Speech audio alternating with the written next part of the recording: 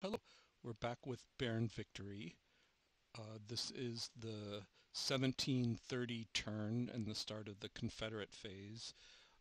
But at this point, I've decided to call this playthrough a Union victory because you may remember that at the beginning of this kind of informal playthrough, I said that the victory conditions were essentially the control of the Lafayette Road in this portion of the map, and where there's just 3 turns left in the scenario.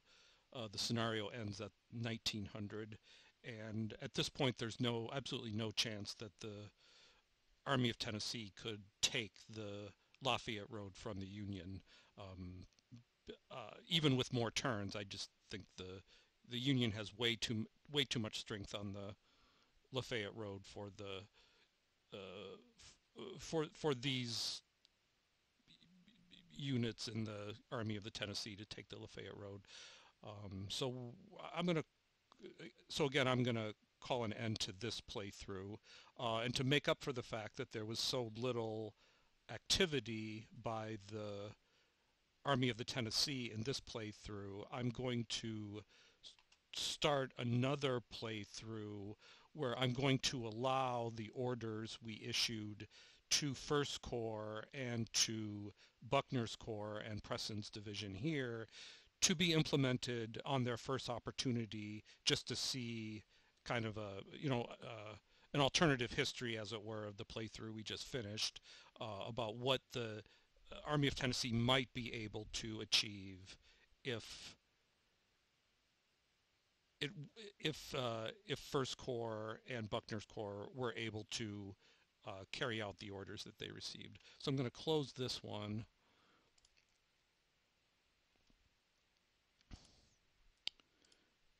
and open a new one.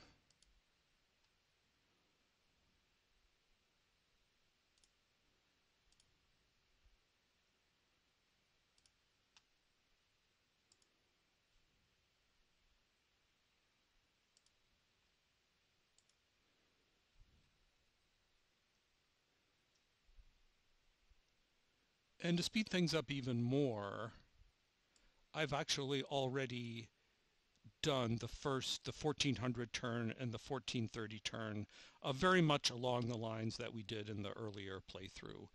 I'll explain what these one markers are doing in a second. So just to summarize what we've done so far, so right now what you're seeing is the start of the 1500 turn and the Confederate phase. In terms of orders, what we did on the 14 and 1430 turn is for the well, first of all, Stewart's division still has divisional orders to attack the Union center between the Brotherton and Brock houses.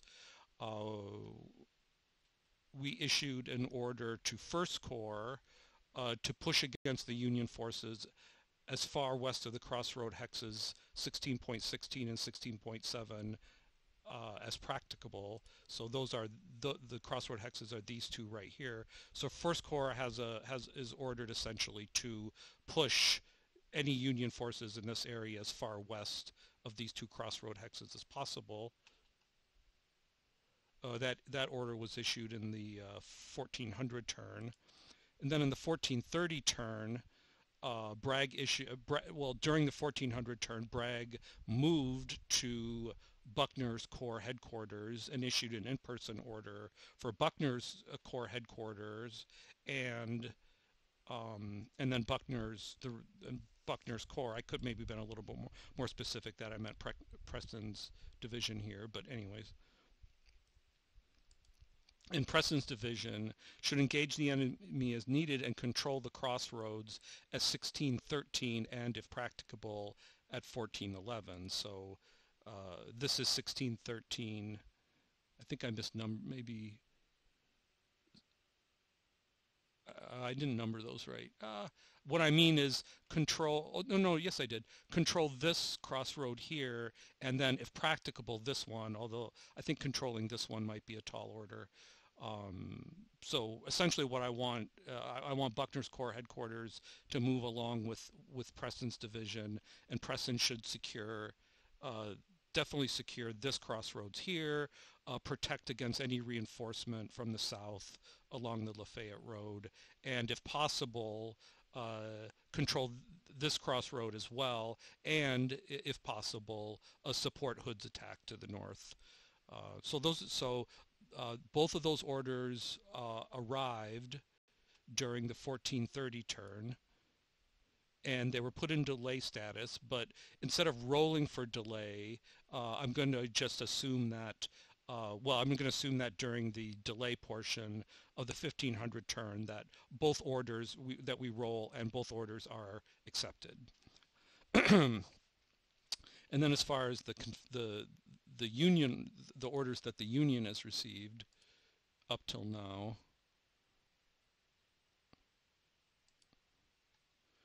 very similar to what we had before.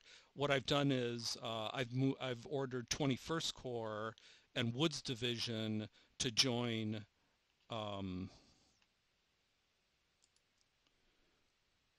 Van Cleve's 2nd Division of the 21st Corps up here to unify those two divisions under the 21st Corps headquarter command. And then I've ordered 20th Corps and McCook and Sheridan's division to join Davis's 1st Division of the 20th Corps down here and aid in the defense. So not exactly the same as the orders I issued in the previous playthrough, but essentially the same idea. And Negley will also... Oh, I should have moved Negley. I didn't do that because Negley enters at 1400, so I'm going to do that right now. Do his 1400 and 1430 turns. I knew I was forgetting something, but not a big deal. So, and I'm just going to say there, since they enter in column.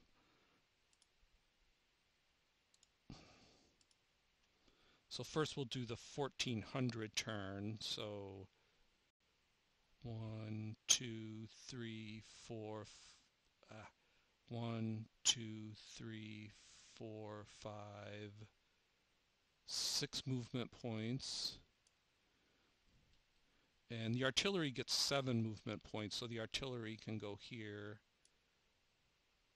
We'll put Negley here. And then thinking of these as like B strength levels, so they're gonna, that will put 1, 2, B, B, B here, and then B, B, B here. So that meets the column road movement stacking requirement. So that's the 1400 turn. And then in the 1500 turn, we can move 7 more. 1, 2, 3, 4, 5, 6, 7. I'm going to put Negley to the side for a second. Then he'll go 1, 2, 3, 4. Actually, he can just move. Just move here. 2, 3.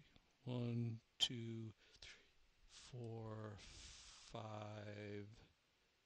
6. So he'll move here. Negley can just join, satisfy his orders, and join the Army of the Cumberland headquarters, Negley, and then just gonna go 2, 3, 4, 5, 6. 1, 2, 3, 4, 5, 6. So that's Negley's division movement in the 1430 turn. I'm probably maybe cheating a little bit here, but I'm going to say that that's good enough.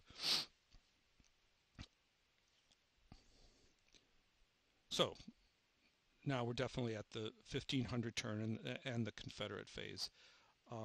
And one thing I want to illustrate here is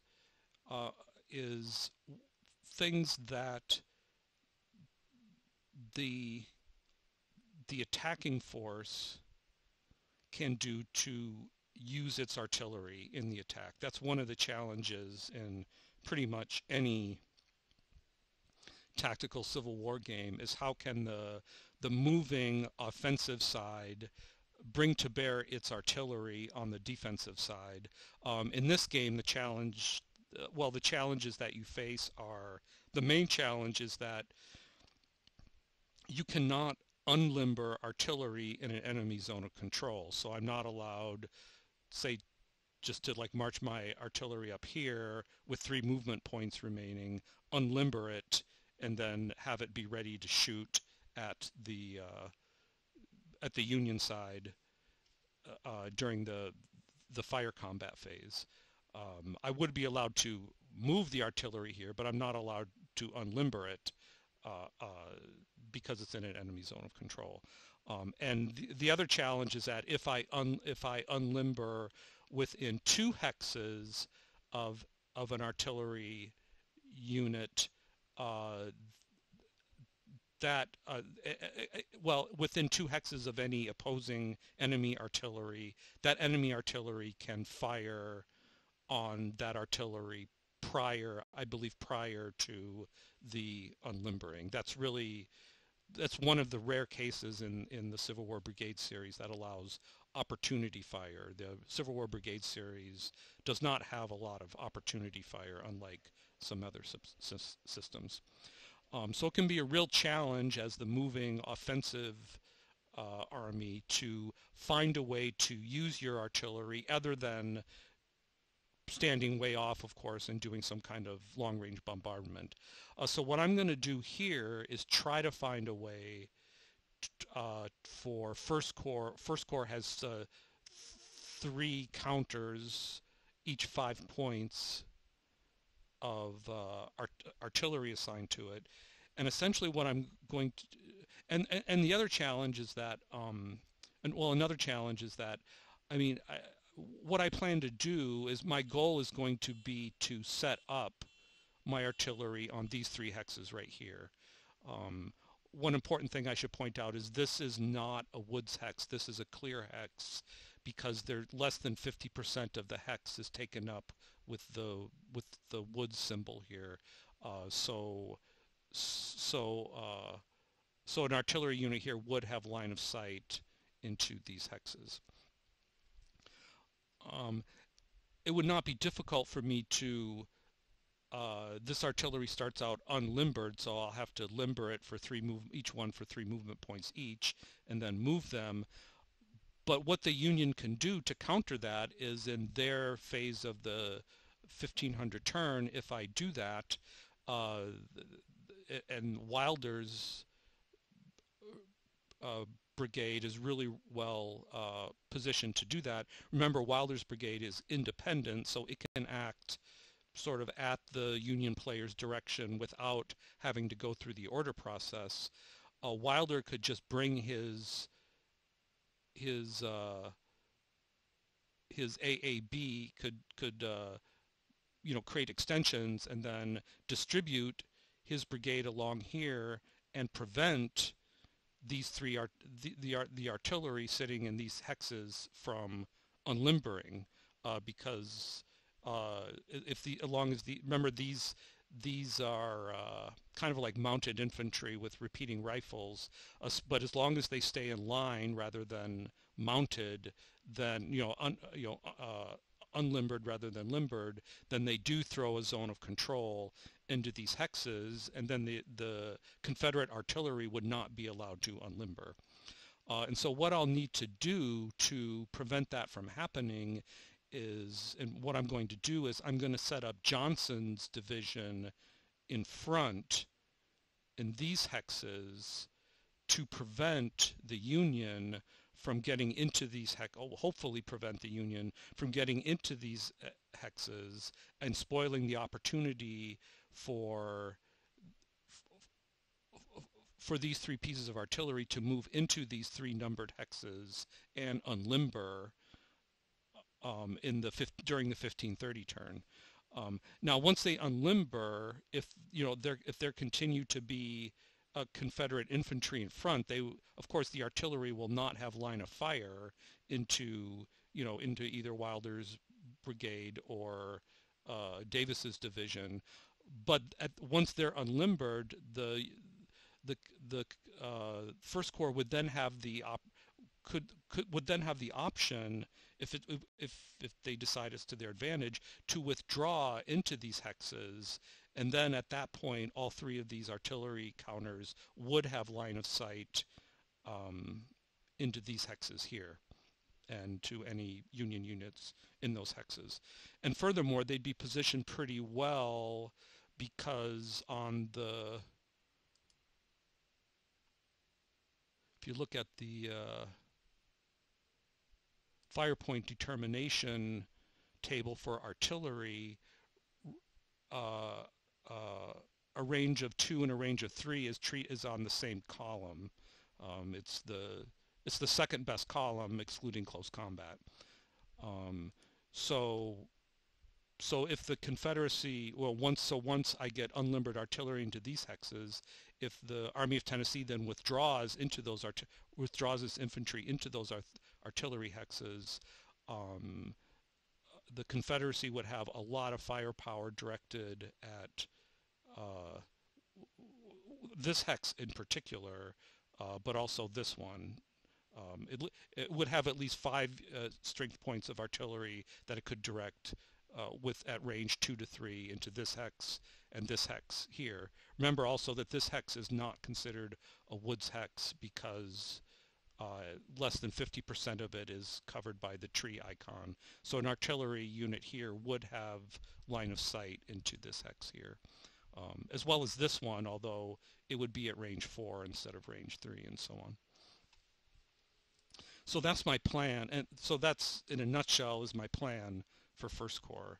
And I'm going to try to do something similar with Preston's division. Preston's division has 2 counters of 5 strength artillery, and I'm going to try to set them up in a similar way, maybe one pointing down the road to help prevent, at least initially, one pointing down the down the Lafayette Road for defensive purposes, and then maybe the other one directed north to help out with the attack here.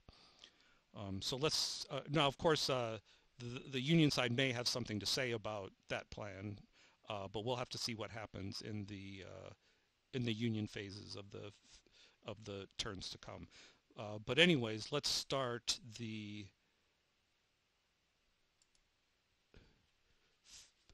Confederate phase of the 1500 turn.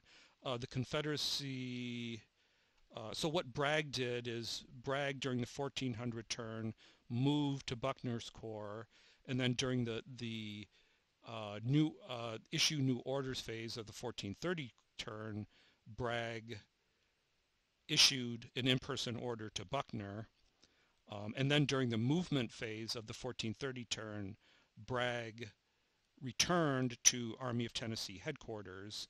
And now, if Bragg needs to stay, according to the rules, Bragg needs to stay at the Army of Tennessee headquarters for one full turn before he can leave and possibly issue another in-person order if that's what he wanted to do. Now he can issue an order via aid right now if he wants to, but the other thing I should, sorry, I went a little fast there. The other thing I should say about what I've done so far is I've taken some defensive steps here with Van Cleve's division. As I did in the previous playthrough, I distributed artillery into each of these 3 hexes, which will make them much more resilient to close combat attacks. And that's all achievable in 2 turns. I explained how to do it in the previous playthrough. And then I extended Beatty's brigade into this hex. I should turn the arrow. Just the arrow points in the direction of the parent division. or parent counter. Um, so this is an extended line with B level firepower.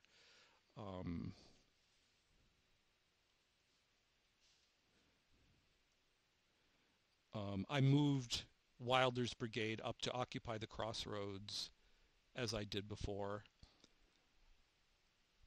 Um, I did move, during the 1400 turn, I moved Gregg's division out of the line of fire of the artillery in Hegg's hex here. So that's why Gregg's brigade is sitting here.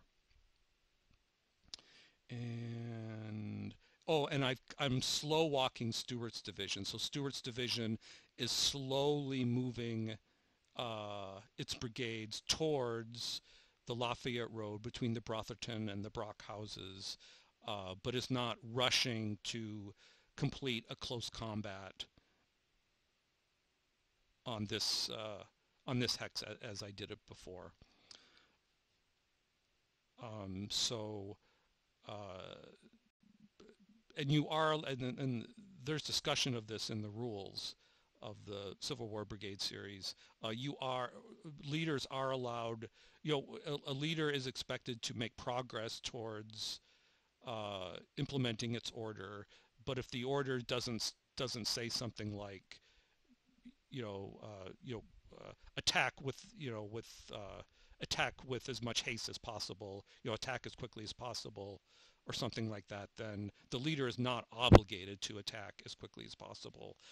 So Stewart is advancing his brigades very slowly, with an eye towards kind of just watching what happens here before Stewart makes a decision about how exactly he's going to implement his orders to attack the Union Center between this location and this location here. All right, so I think we're in a position now where we can actually start the Confederate phase of the 1500 turn. Bragg is not going to issue any new orders at this time. No core attack stoppage checks to make.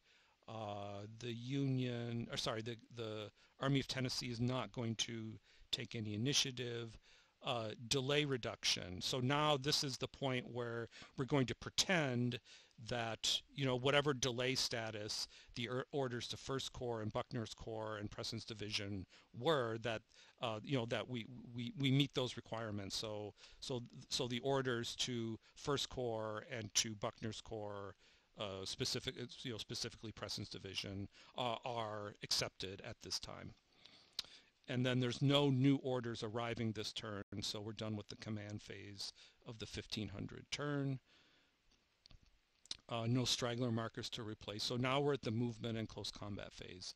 So now we'll start to execute the movements I briefly described before. So the first thing, one thing I'd like to note, just going back to the actual order I wrote for a second,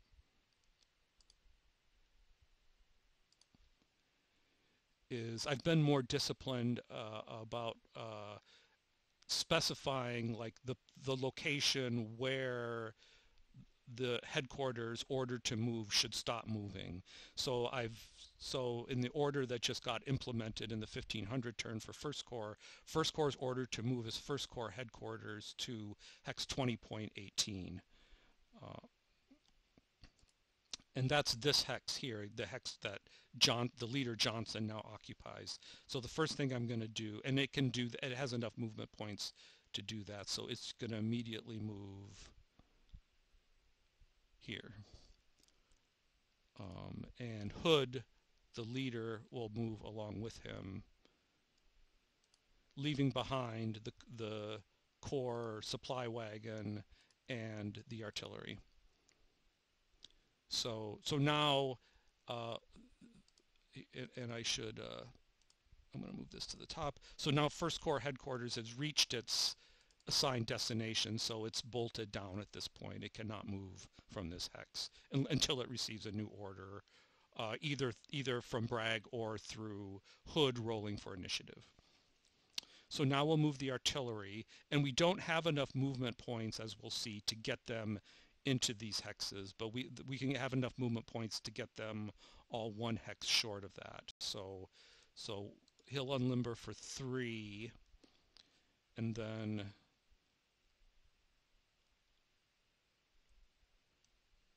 I believe he gets half on the road, takes half a movement point once he's limbered. The road, secondary road is half, yes. So 3, 4, 4.5, but it would take 3 movement points for this limbered artillery to move into this hex, so it has to stop here. And so that's 3, 4, 4.5, same thing here. And 3, 4, and then it can go 7 here and stop. The Corps headquarters will, the supply wagon, I mean, will just move right here. And then first we'll move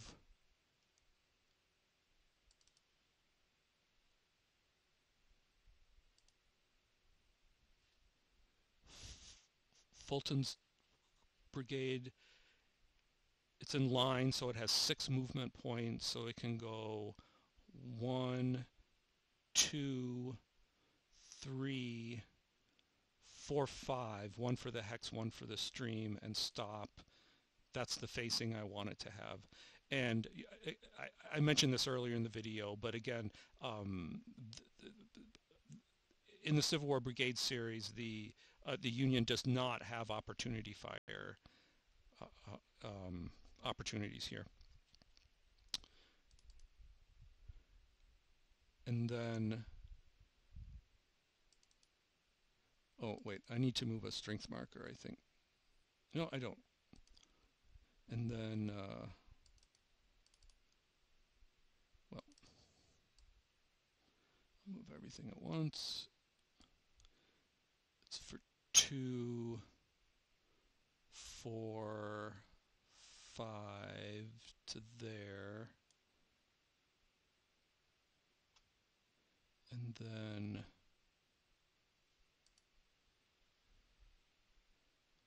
just want to make sure I've got, yeah, so I can go 2, 4, 5 to there and stop. And then the Johnson, the divisional leader, has to stack with one of his divisions, so we'll put Johnson here, I guess. And I might point out that one of the reasons I did it this way, or there might have been other ways of doing it, but one thing I wanted to do is this is the one brigade in Johnson's division that has A-level morale, making it the most resilient to close combat, and I wanted to put that here because this brigade is just staring down Wilder's gigantic brigade here. So I think the most, if the Union ends up doing a close combat during the 1400 turn, it will probably land here. I haven't thought through all the ins and outs of that from the Union perspective, but just thinking about it as I would the Confederate leader, I wanted my brigade with A-level morale here. The other 2 brigades have B-level morale. Still pretty good, but not as good as A, obviously. And then Robertson's brigade will go, and then my plan for Law's division will be, it's going to attack Carlin's brigade here.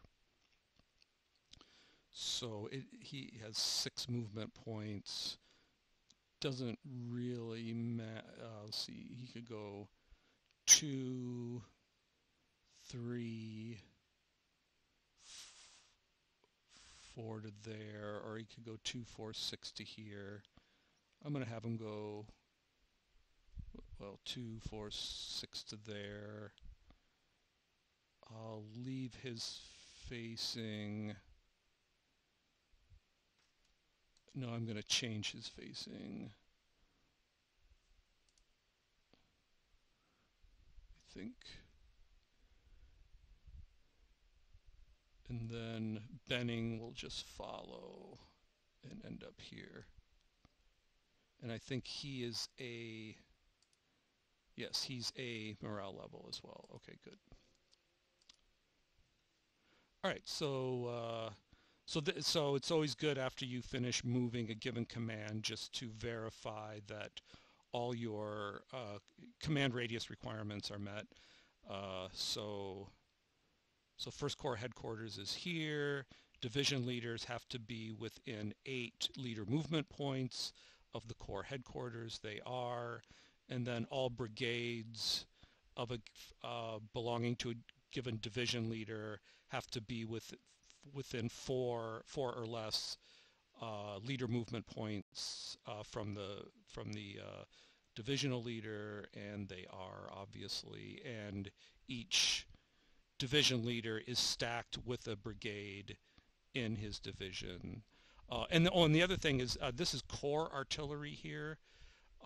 So each of these, so the requirements for Corps artillery is it has to meet the same radius requirements as a divisional leader does. So it can be no more than 4 leader movement points, 8 leader movement points away from the Corps headquarters. And each of them meet that requirement. This is the farthest one, 2, 4, 6, 8. And it can be able to meet that even more efficiently because it would be allowed to trace on these clear hexes here because these are not in an enemy zone of control. And furthermore, they're occupied by friendly units as well. So all command radius requirements for First Corps have been met. Now we'll move Preston's division. First, let's move Buckner's Corps headquarters. Let's see, HQs.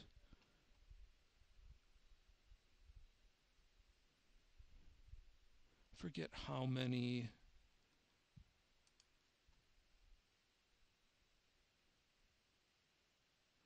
I'm going to assume they have the same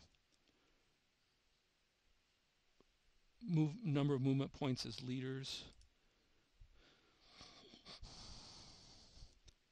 So 1, 2, 3, 4, 5, 6, 7. We'll stop him here for now. And Buckner, the leader, moved right along with him. And then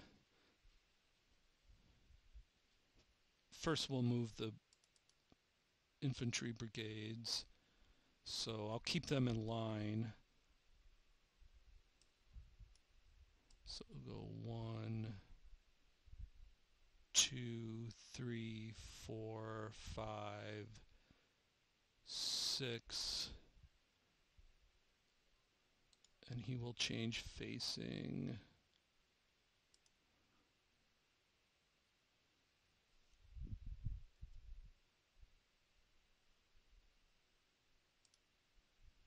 Oh.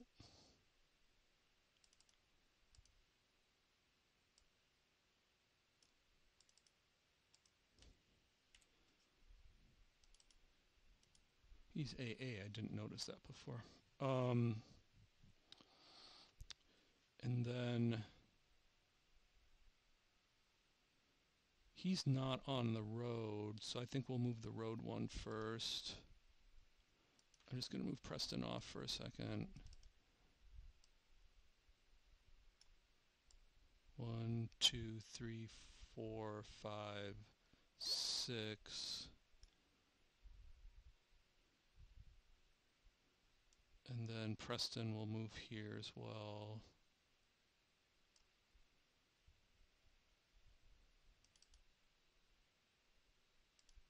I'm going to move the artillery back for a second.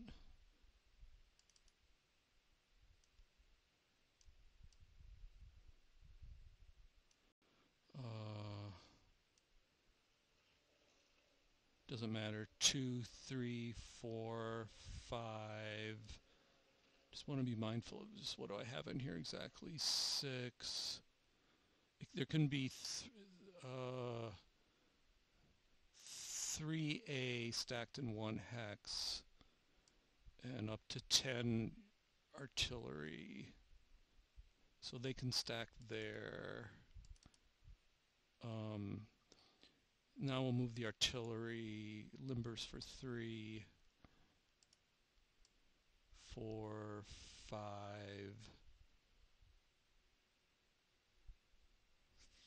5.5, 6. He'll stack underneath. But the artillery doesn't have any more movement points, so can't unlimber. And then, oops. It's 3, 4, 5. Can I put it there?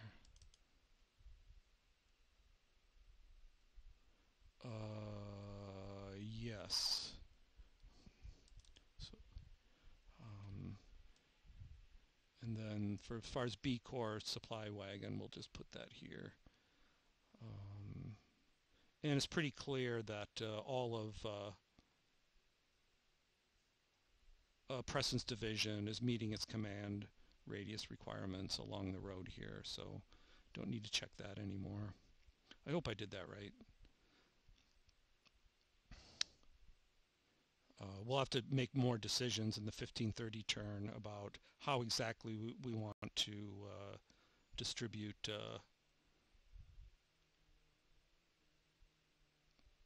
Preston's division exactly in here.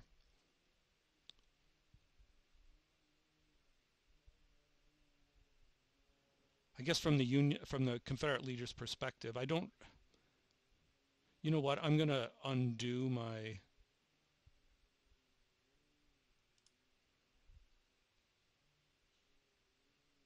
decision for facing, because I really should be thinking about. There's always the potential of an attack from the south as well as from the north. So I think overall this is the best facing.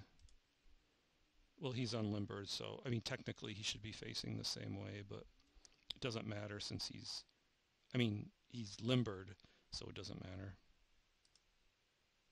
But all right, so we'll just leave him like that. I might be a bit incautious leaving him stuck out there like that, but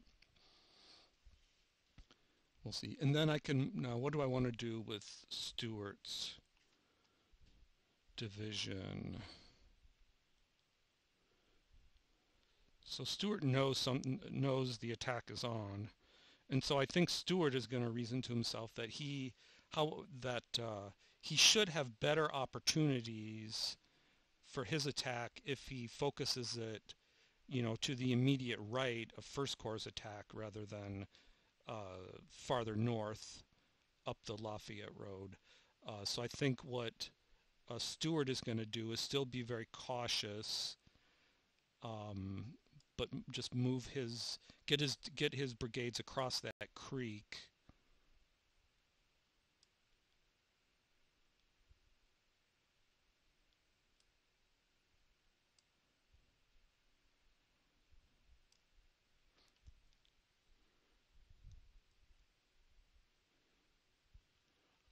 So that's 3 movement points.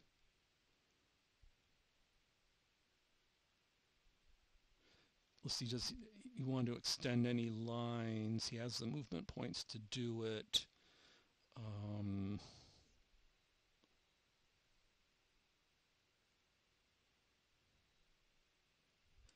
think that would be the smart thing for him to do, so we will do some extensions at this point.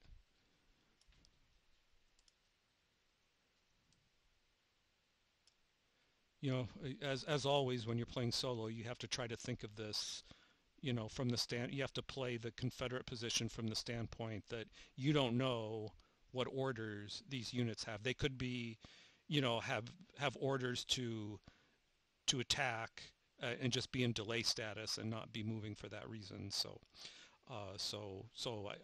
you know, playing as the Confederate player, the prudent thing to do, I think, would be to extend lines to increase my firepower along the line there. So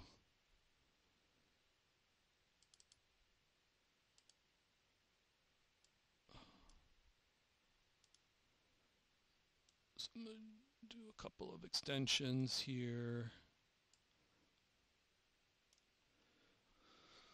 We'll label this one with BASB.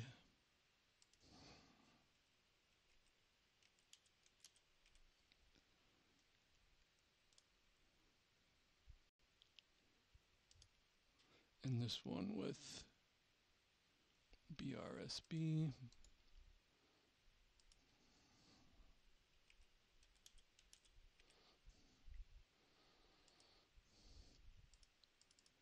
We'll grab this strength marker. Whoops, not that one. This one. Move it here. Decrease it to a B. Put it underneath. Then in the physical game, we would rotate this so pointing at the parent division, and we'll just say by stipulation that it has the same facing as the parent unit, and then we'll need to do the same here.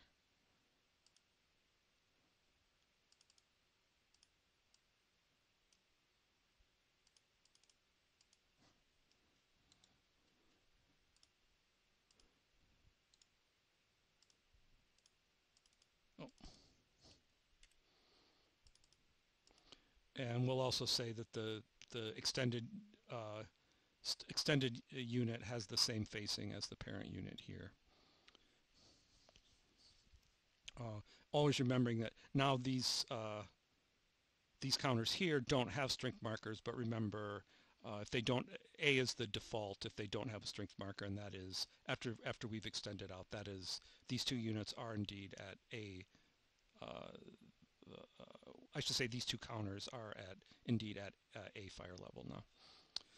All right, so we moved Stewart's division. That's all the movement we're eligible to do.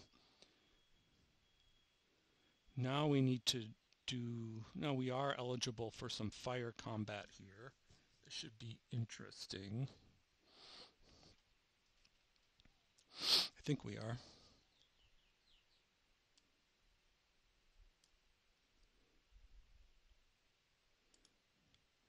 No ammo, so we're done with movement, no ammo resupply to do. So we're at the fire combat phase now. First non-phasing player combat, and then phasing player combat. I believe infantry fire can be done at a range of 2 or less, given that there's a line of sight.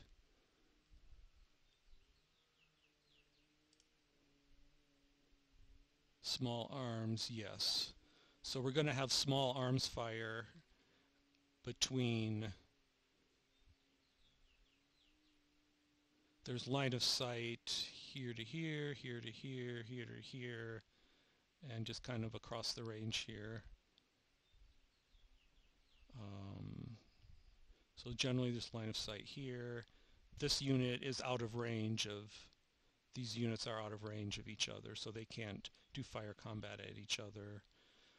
So first the Union gets to do its fate. Oh, and then I should point out, it was probably already evident that up here there is no line of sight due to all of these being woods hexes, so nobody is fire eligible up here.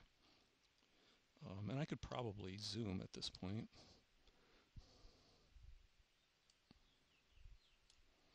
So how does the Union want to distribute its fire? Now Wilder's kind of regretting, I should say Wilder is probably definitely regretting not extending out here in order to increase his firepower, because he's very strong at AAB. and Wilder has artillery here, and Davis has five strength points. Sorry, 4 strength points of artillery here. I may have neglected to mention earlier in the video that 1 strength point of artillery was detached up to Carlin's brigade to make it more resilient to close combat and having to retreat due to a close combat or to fire combat for that matter. You know, the Union's goal right now, as it was in the previous playthrough, is to try to hold the Lafayette Road until reinforcements arrive. So that's what it's going to try to do.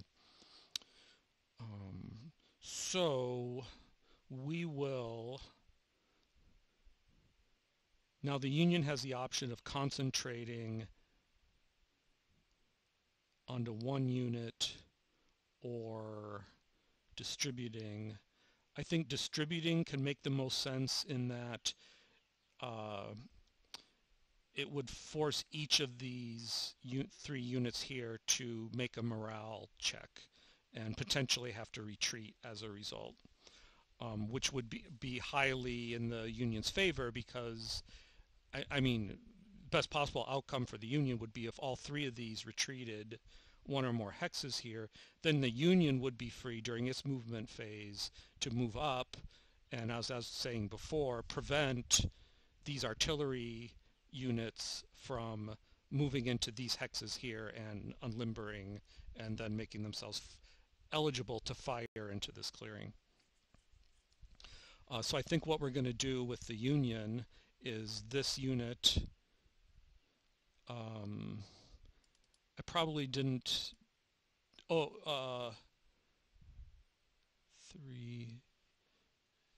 yeah, I didn't face this one. It has to be facing the same way as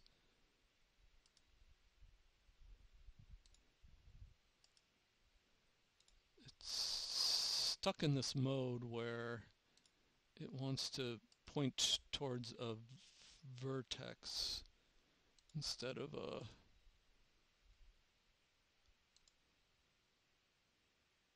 hex side. How do you get it? There we go. Finally. No. I guess it's just I don't know what it's doing.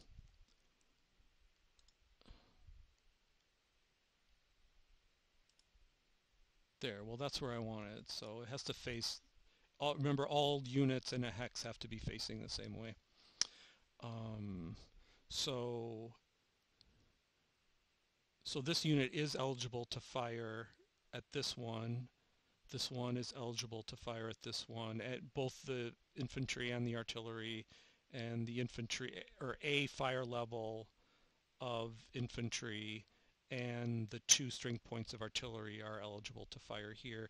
And these are repeating as well, so I'm going to have to briefly, let's check the rules to see what the rules are for repeating rifles.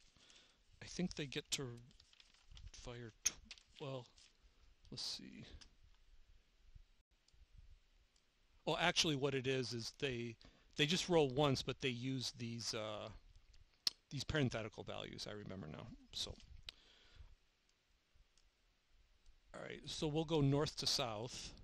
So we'll start here. So we have a fire level and 1 strength of artillery firing here.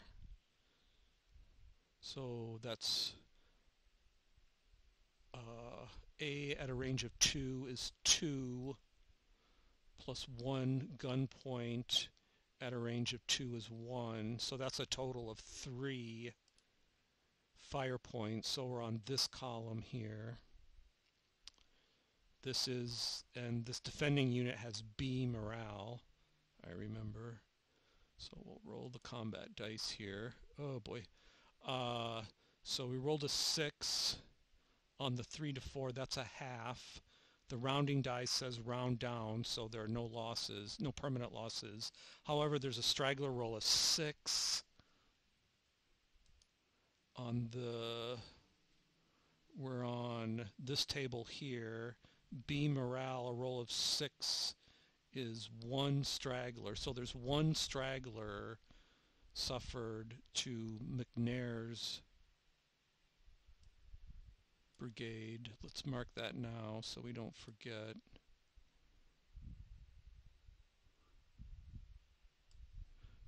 That's Law and Johnson. McNair is here.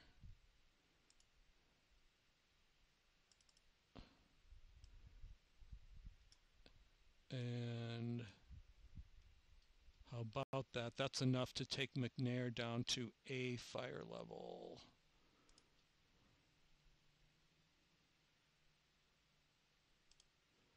So that means this AB marker just comes off. And then we have to check the morale table. 56 is pretty high. Should be careful to check for modifiers. Don't think any are applicable. No. So 56 on the B is shaken and back one. So McNair moves back here and we put a shaken marker on him.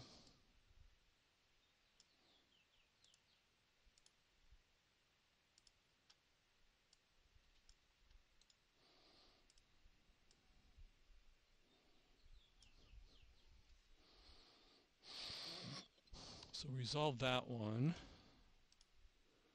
Now this is the big one, or a big one. So we've got a fire level and 4 points of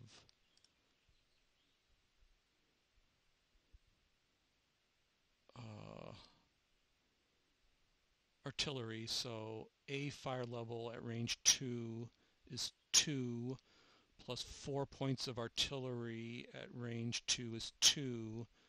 So it's just 4. Okay. Wait. No, that's right, 4. So I guess it's the same as before. So we're on the 3 to 4 table here.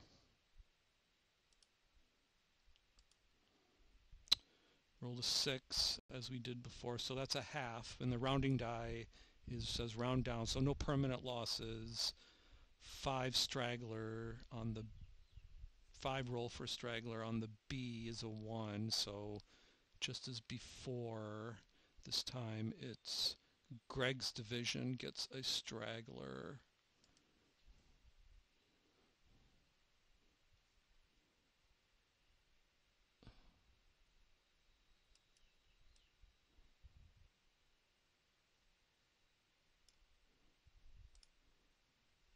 I could be zooming that maybe, but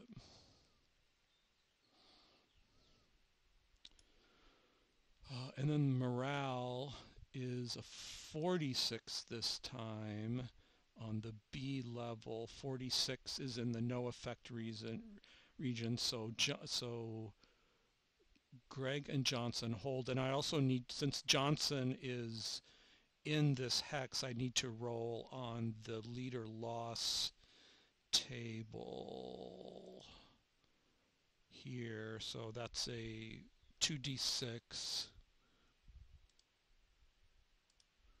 Rolled a 3, no effect.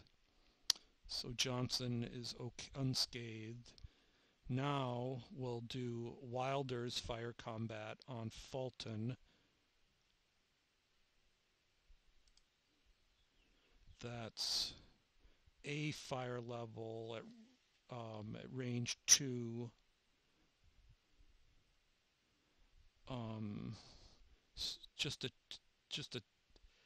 Still a 2, okay. So 2 plus 2 gun 3, so we're on the same column as the previous two. We're on this 3 to 4 column still. And this is, and Fulton, but Fulton has a morale. Oh, geez, look at these morale rolls. Rolled a 7. So that's 1 permanent loss. Ignore the rounding dice. Straggler roll of 4. For A is none. So 1 permanent loss for Fulton.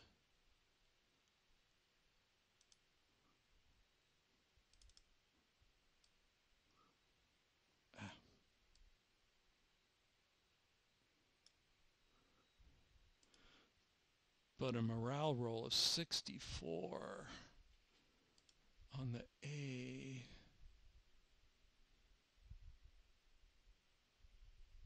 Oh, Johnson should have conveyed a morale assistance to Gregg's morale result, but it wasn't needed. It was still no effect. But anyways, 64 on the A is shaken and back 1. No artillery here, so he does have to retreat. So he retreats here.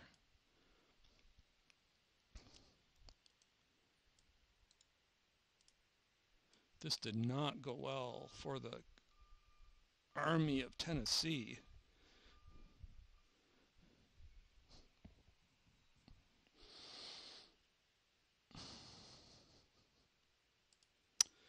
So that is all the non-phasing. Here, I'm going to close this and zoom out just to make sure here. Oops.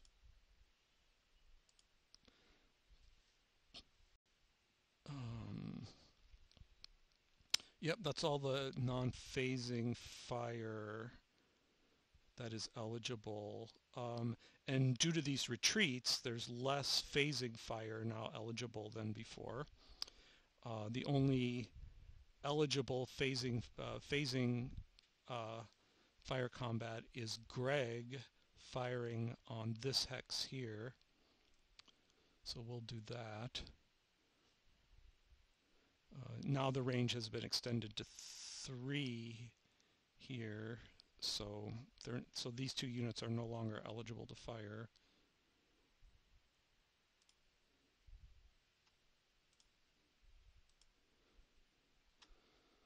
So A at range 2 is a 2, no artillery. So we're on this 2 column here. It's firing at this hex here.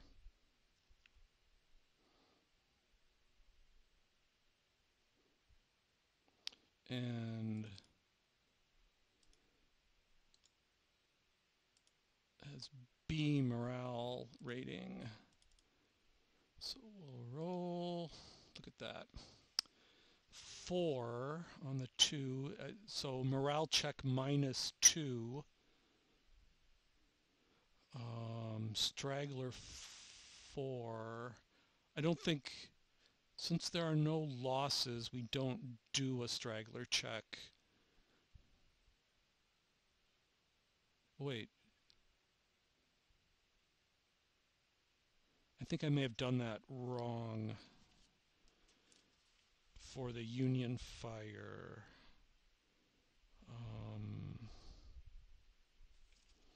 I need to check straggler checks. Just the rules for that. Just 1 second. 21-2.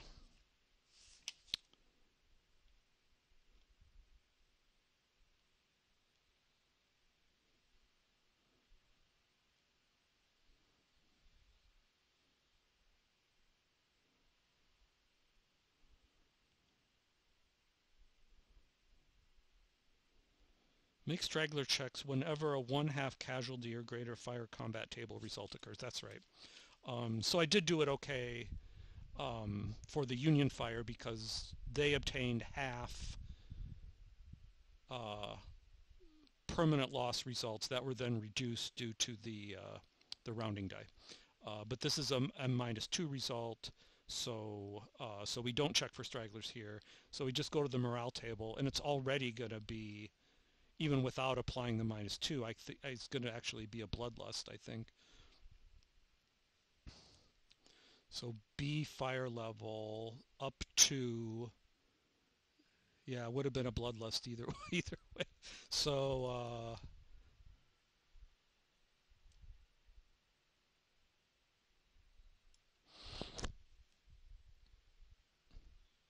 so Hegg's division brigade actually ends up bloodlusted.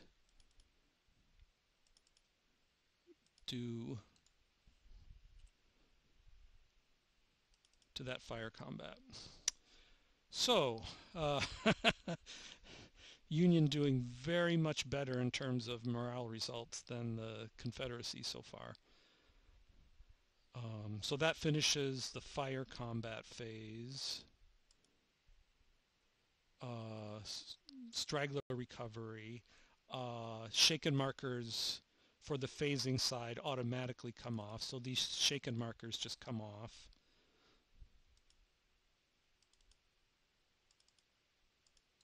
I think I mentioned in a video in the previous playthrough that shaken markers occurred during like attack come off immediately, whereas if the Union had gotten any shaken markers as a result of Confederate fire combat, then those shaken markers would persist into the Union phase because the Union does not get to rally during the Confederate phase.